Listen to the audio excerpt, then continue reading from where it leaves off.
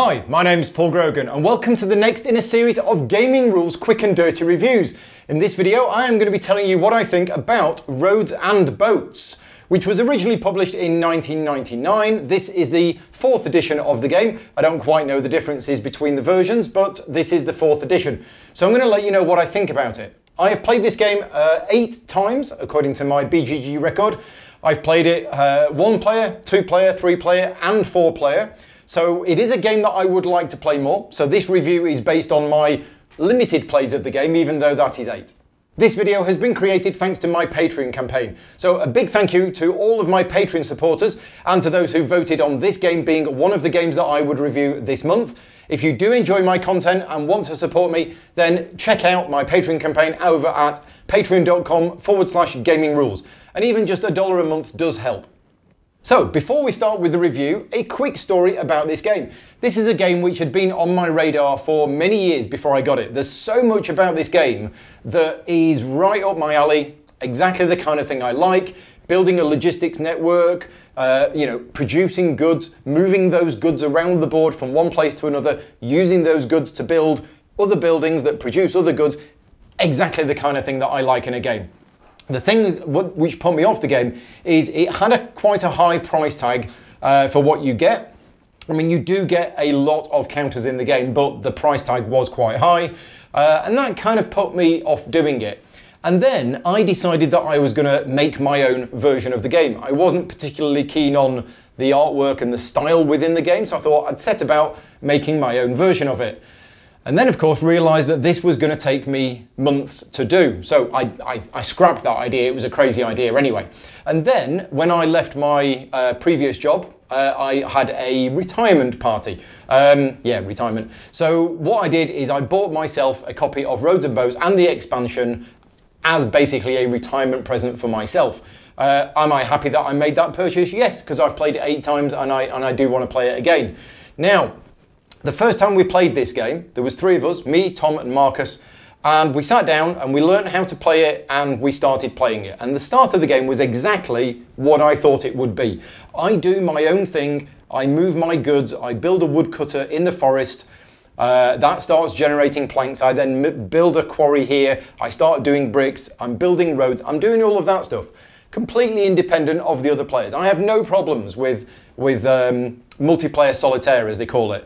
And that's the way I was playing the game. Until probably about a third to a halfway through, when Tom started moving some of his donkeys through the hills, sort of towards my area.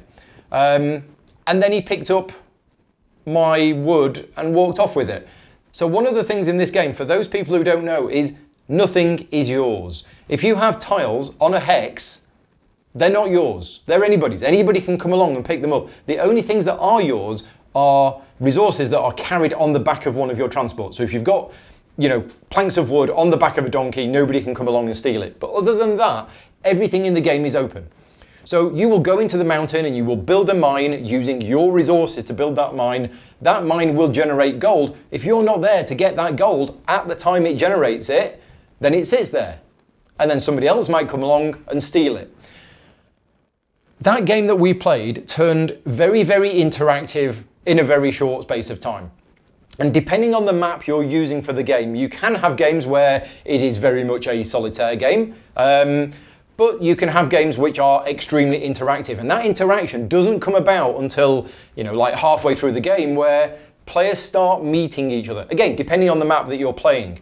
So it is a very interactive game, absolutely. It can be absolutely brutal, but that's driven by the other players. I mean, if another player builds a boat, for example, and sails it up a river right into where your home is, where you've been stockpiling resources, loads all of them on and then sails off with them, that's not brutal as in, the game has drawn an event and you're all completely screwed. It's the actions of the other players, and you've really got to be careful for that during the game. So yes, on the surface, this is a logistics game, building your own little network and moving resources around, but actually it is very, very interactive. Now, just going back to the start of the game, and I'm going to mention this as kind of a negative point in the game, but it is very common with a lot of Splotter games in that your first few moves could be pre-programmed, and some people will say they are pre-programmed. Anybody who's played many of their games will know that you can go online and here's a list of things to do in your first 5 turns or 10 turns. Again, with this game you have a different map layout, but there are a number of common things that you should do at the start of the game, and it does feel a bit pre-programmed. Saying that, there are a number of different choices you have within that, but as I say, it's not as much of a problem in this game as the other games because of the interaction. You know, you can have your plan and say, right, I'm going to go into the forest, I'm going to build that, and that might work to start with, but then later on in the game, that won't work. One thing that this game will reward you is certainly playing it once or twice, because the winner of this game is the one with the most victory points at the end of the game. But you get victory points only really in 2 different ways. Certain commodities, resources, goods, whatever they're called, they will get you points at the end of the game. And what you're trying to do is you're trying to get these certificates. These certificates are worth a huge number of points. But to get the certificates, you need 2 lots of gold coins, I think it is, and some paper. Okay, so let's work backwards. How do we get the gold coins? Well, to get the gold coins, you need to build the mint, and you need to provide the mint with actual raw gold, which you will smelt down and turn into coins. So you basically have to work backwards, and you have to realize, right, that is my ultimate goal. How am I going to do that? I'm going to have to do that by doing this. Then I'm going to need fuel, so you need a source of fuel as well. And basically, everything that you're doing should be leading towards that. I think it's fair to say, I'm going to say it anyway, if one player builds a stock certificate, or share certificate, whatever they're called, and nobody else does, they're probably going to win because they are worth such a massive amount of points. There's also a monument that you're building in the game, which is this board here, and this will get filled in as the game goes on.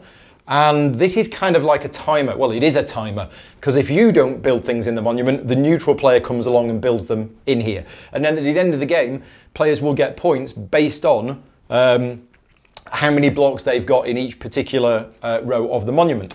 So they're the 2 main ways of getting points. So as I say, you've got to work backwards. You've got to plan, right, I'm going to build that. What are the things that I need in order to be able to get that? And how am I going to be able to get those things on this particular map? So I'm going to touch at this point on the rulebook and the components. Now, the rulebook, now this is the 4th edition of the game. I'm assuming that this is a more up-to-date rulebook than the first ones. It's okay. It's a bit cheap looking. It's in black and white. Some parts are fairly minimal. They could have done with some more examples. Other parts do have lots of examples, which is good. I have found out recently that I've been playing the rules for walls incorrectly. Now, whether that's because they're not clear in here or we just got it wrong, but the rules about walls, yeah, I need to go back and read it again before we... So yeah, the rulebook was okay. As I say, everything was in here. It could have done with a little bit more work, and a colour one with some nicer examples would be nice. The game also comes with, I mentioned at the start, the scenarios. And there are multiple scenarios in this game. So these are scenarios for 2 players, 3 players, 4 players, and then the solo ones. And there's more of these online. Now, so this, the progress chart, right? So this is the progress chart in the middle of the rulebook. Can't understand that at all. It's probably more confusing, does more harm than good. If you are going to get the game, go online and get this. This is a player aid. It kind of shows, I mean, it looks daunting. The game, I'm going to say, isn't that complex in terms of, you know, the kind of medium to heavyweight Your Rise I play. But the complexity comes in all of the different choices you've got and where you need to build all of the buildings and what all of the different buildings do.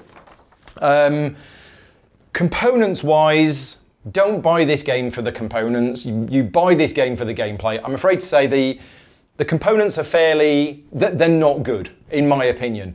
The artwork and the graphic design, I mean, the front cover of the box, in an age where board game artwork is generally gorgeous, this is one of the worst box covers that I've ever seen. It's really not good. I like nice artwork. The graphic design, the artwork that's been used for all the individual counters, it's functional. just about, but it's very, very simple. Some of them are a little bit too similar. I know the argument of, well, if it's functional and it's clear, then it doesn't matter what it is. And I get that, but in some of these, it's not that functional. Some of them are a little bit too similar. So yeah, and some of the counters were misprinted or miscut. It's just a bit, yeah, not great. I wasn't impressed by that at all. The tiles and the observant ones amongst you might have noticed that these tiles that I have in front of me are not the ones that come with the game. I really did not like the artwork on the tiles at all. So I completely redid it and did my own version. So I'm going to show you some photos now of what the original tiles look like and also what my ones look like. You know, again, art is a subjective thing, but I really did not like the ones that came with the game. I felt they looked ugly and too simple, and I didn't like the colours. So I did my own version, which you can see here. The other thing with the game, so this is a bit onto the fiddly gameplay. The game comes with a plastic sheet that you're supposed to put over this, and you draw your roads that you've built on it, your roads and your bridges that you build in the game. You're supposed to draw on it, which is a little fiddly. Also, stacking these little tiny tokens is a bit fiddly. And when you build a mine, these are the mines. Yeah, it's a brown wooden cylinder. Yeah, but this is a mine. When you build a mine, it comes with 3 gold and 3 iron. And what you're supposed to do is you're supposed to take 3 gold counters and 3 iron counters, so 3. And the mine is supposed to have a little number on the top, and then you're supposed to get a little bag with that number on. You put these tokens in the bag, and then each turn you draw one at random to see what you get. It's just a bit fiddly. What I do is I shuffle them and I put them face down on top of the mine. And then each round you reveal one of them, which is again a bit fiddly. But yeah, you know, even moving your pieces on the board, knowing which ones have moved, picking up things, putting them on the back of your donkey, moving them around, it is really, really fiddly. I think for me, if you are going to be concerned about that, I mean, when the board is full and you've got you know, transports everywhere and you're having to go, so this boat can move 5 and pick up 4, and I've got to remember where it moved and where it picked up and everything else, and have these resources moved, I'll unload them, can I load them again?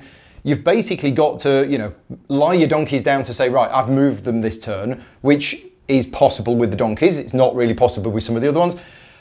It can be very fiddly. If that is your kind of thing and you like doing that and you have no problems keeping track of stuff, then go ahead. But just a word of warning, that's what it is. Another thing that I didn't like about the game is, components wise, you track you can do research, which is cool. You know, in the game you can do research.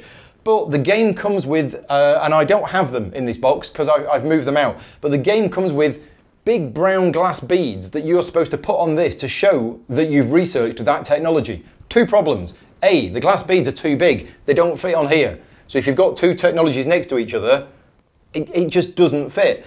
And second, once you've put a glass bead on it, you then can't see it. So you don't know what you've got. What I've done is I have made little counters, and you can put that counter on the thing to show that you have researched that technology. So yeah, I've kind of pimped up my version a bit with extra components. So yeah, overall, I'm being very critical of the components, and I think that's fair. If it's not a problem for you and you think the game is fantastic, then that's good. And I do think the game is a great game. I don't have anything like it in my collection. I'm really happy that I got it. For a game of this genre, of the, you know, fiddly little logistics network, picking up stuff and moving it around, this is the one I wanted, and I'm very happy with it. But yeah, components wise, nothing good to say about them, I'm afraid. Other things about the game, which it can run a bit long. It can be a very slow game, especially with 4 players, and it can run quite long, so you need to be aware of that. This is not a 1-hour game. This will probably take you 3-4 hours maybe to play. I think with repeated plays that playtime will come down, but it can be a very long game. Another thing about the game is a good friend of mine, Travis Hill. This is his favourite game of all time. So similar to what I did with the Dominant Species review, I'm just going to put on screen a few words from what Travis thinks about the game. The beauty of Roads and Boats is its diversity, ranging from its solitaire play, a laid-back puzzle that's incredibly difficult to solve, to its multiplayer contests and sneaky donkey manoeuvring. Roads and Boats has something for everyone, literally. There's so much stuff in the box that everyone can leave game night with planks and geese. Whilst the logistics of the game remain the same game to play, the interaction and variability of players' actions really show the dynamic nature of what Roads and Boats is. It's this reason, among dozens more, as to why this game quite literally and figuratively sits at the top of my game shelf. So, thank you very much to Travis for his thoughts on the game. If you've played this game and you enjoy it, then please let me know what you think in the comments below. I hope it's helped you give a bit of information about the game. Talking about it now and looking at it, I've not played this game for months and I do want to play it again. So although I've been quite down on the components and the fiddliness and everything else, I do think it's a great game. I do want to play it again and I look forward to doing so.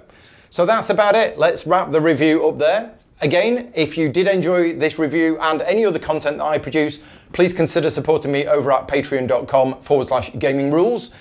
And until next time, take care and thanks for watching.